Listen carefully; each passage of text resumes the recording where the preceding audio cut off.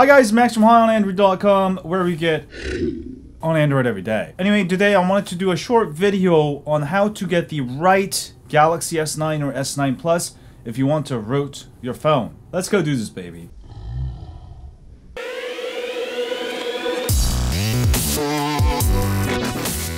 First of all, I know many of you will be asking me, why do I need root? That thing is useless. Alright, one of the main reasons that I root my phone is for root apps, so I can back up my apps.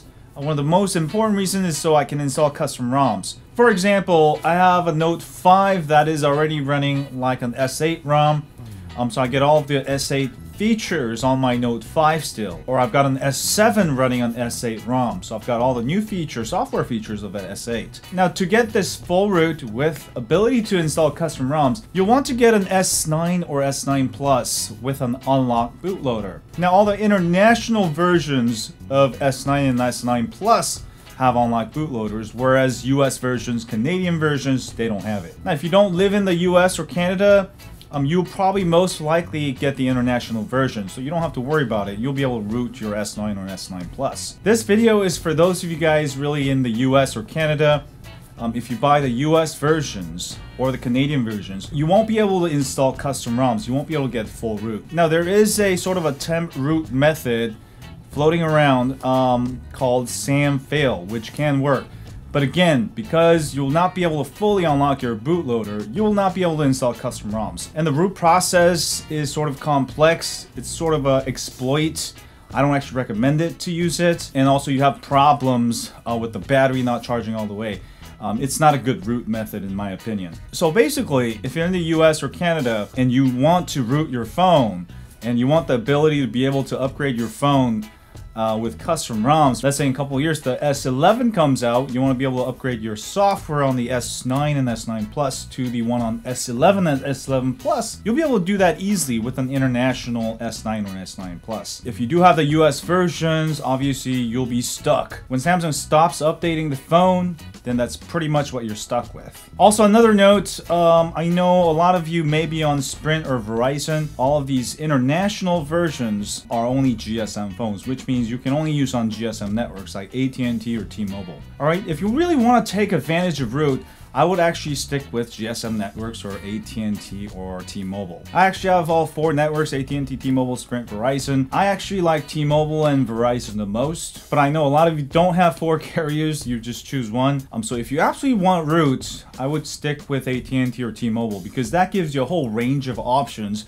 You can buy any unlocked international phone. You don't have to be locked into Verizon phones, Sprint phones. That's another reason why you should stick with GSM phones. Also, there is a US unlocked version of S9 and S9 Plus, which works on all four carriers in the US, AT&T, T-Mobile, Sprint, and Verizon. Now, those, even though they're unlocked for the SIM. They don't have unlocked bootloader. All right, if you get those models, you will be again stuck with no root or the SAM fail root method. Alright, which is not really full root. Anyway, where do you buy these international versions? I get them mostly on eBay. It is completely safe to get it on eBay. The seller I recommend is Never-MSRP. I'll put a link in the description if you guys are interested. Now the price right now for S9 Plus is $900. It's about $1,000 right now. It's actually a lot higher than price in the US. But if you want to get a good deal, just wait until like 2 or 3 weeks. And if you're watching this in about 2-3 weeks, the price should have went down. And the longer you wait, if you wait like a month, price will actually be lower than US retail prices. So the US retail price right now like $750 or $770 or something like that. If you wait like 4 to 6 weeks, you'll be able to get the international versions for like maybe $50, $100 cheaper. eBay sellers usually mark it up a lot just before the launch or right after launch, but if you wait a little bit, the price will come down. Again, if you want full root, get the international versions. That's what I do my root tutorials on nowadays.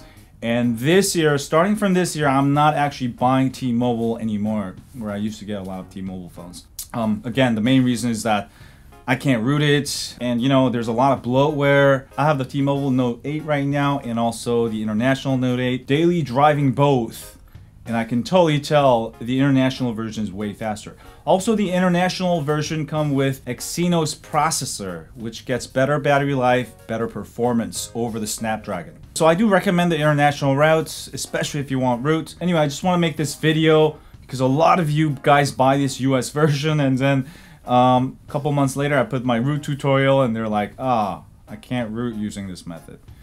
Alright, I just want to give you a heads up.